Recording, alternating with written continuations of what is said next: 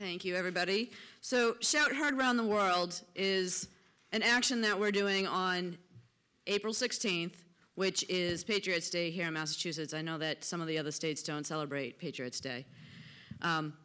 So in Bedford, where I live, the two surrounding communities are Lexington and Concord. And for those of you who know your American history, you know that the shot heard around the world occurred in Concord, and then they marched to Lexington, and we had the American Revolution, and here we all sit now as Americans. Bedford is in the middle of that. The history textbooks leave us out. They actually had to go through Bedford to get to Lexington from Concord. And so last year in September, said with the proper Boston accent, an article came out in the local paper about how Hanscom Air Force Base, which is situated in the middle of Bedford, Concord, Lexington, and Lincoln, Massachusetts, that they are going to be the nuclear command and control center, one of them, and there's several in the United States. And this threw up every red flag in my head because it came out in the Wicked Local, which is like a patch. It's a small local newspaper that's online only. So you didn't see it in the Boston Globe, you didn't see it in the New York Times, you didn't see it in any of the large newspapers, you only saw it in the one local paper.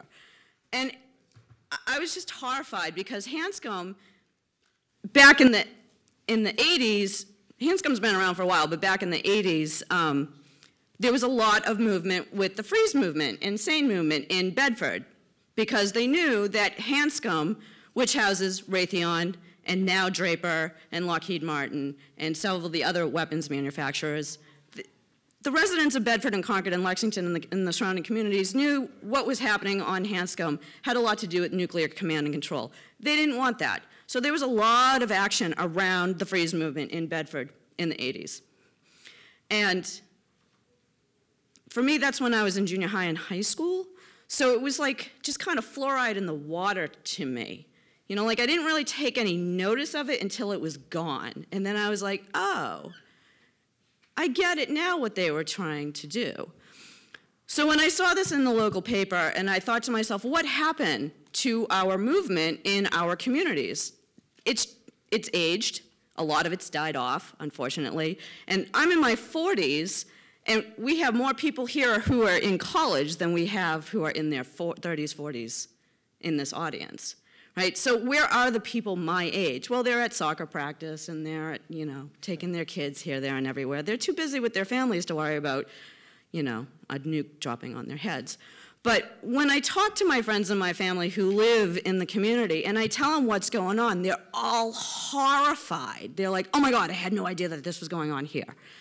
And so what I'm trying to do is to kind of rebuild that and re-tap into that energy that was there in the 80s, because I know that we really genuinely care about getting blown up by a nuclear weapon, and none of us want that to happen.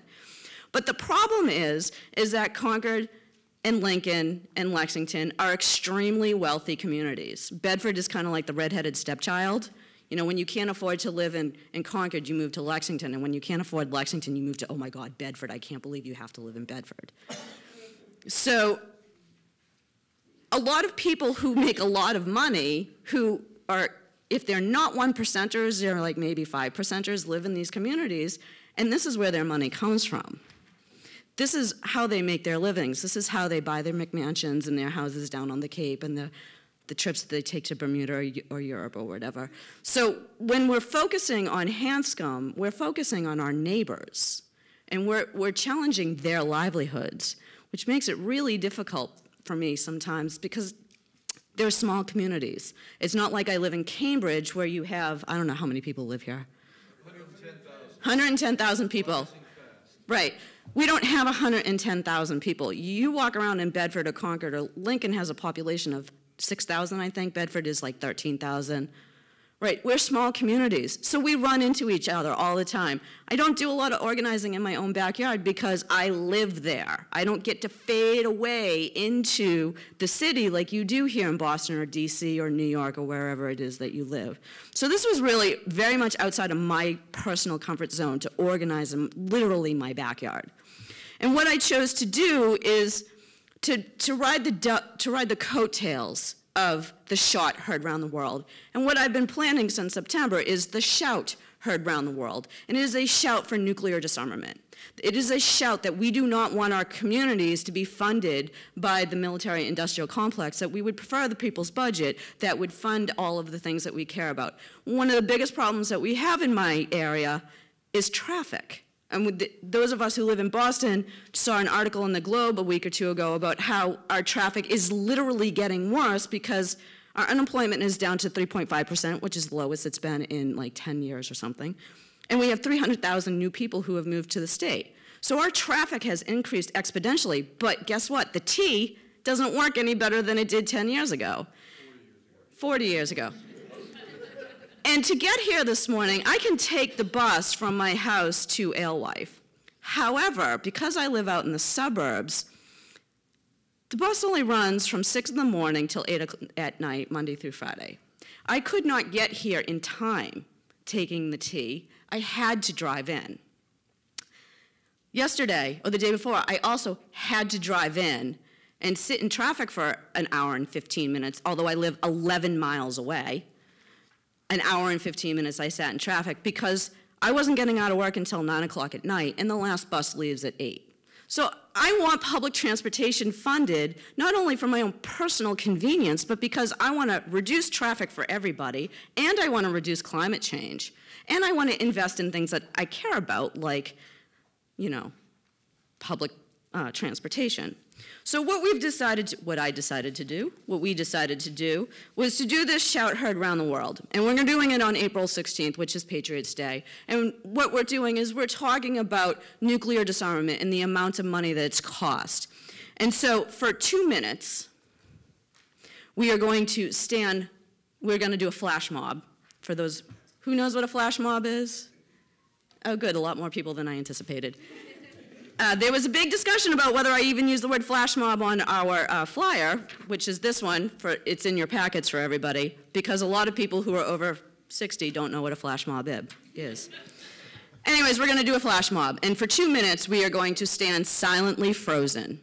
And we're going to be holding signs that say things like, nuclear disarmament now. And we're doing this silent flash mob for a few reasons. We chose 2 minutes for a few reasons. First of all, it is a hat tip to the work that the nuclear freeze community did in the 80s, that we're going to be frozen, like the freeze movement. 2, the doomsday clock is now at 2 minutes, right? And the third reason, what's my third reason? I don't remember. I'm a little nervous. So anyways, it's happening on noon. We're going to gather at noon in front of the First Parish in Lexington, which is the UU. We're going to freeze for 2 minutes at 12:58 to 1 o'clock in the afternoon. And then from there, we're going to walk 3 miles from Lexington Center to Hanscom Air Force Base, where we're going to have some civil disobedience. So any of you who are interested in getting arrested, I would love to have you come talk to me, because that's what we're going to be doing. We've been working closely with the police. The Lincoln Police, town population of 1,000, annual income of over $1 million. And one of the questions that they asked us that we thought was a really strange question was, are there going to be guns there? And I said, no, we're peace activists. And they said, oh. And I go, your demographic are going to be people who are 60, 70, 80, 90 years old, who have been working on this since the 50s. And all the police officers went. They were baffled. They were completely baffled that this wasn't going to be Antifa or some sort of white nationalist group, that we are a bunch of peace activists that have been around for the last 70 years. So I would love to have people who are under the age of 60 besides myself. So if you are interested in coming and joining us, please come see me. It's up on our website. If you don't want to get arrested, I understand that. If you do want to get arrested, I'll love you even more. That's about it.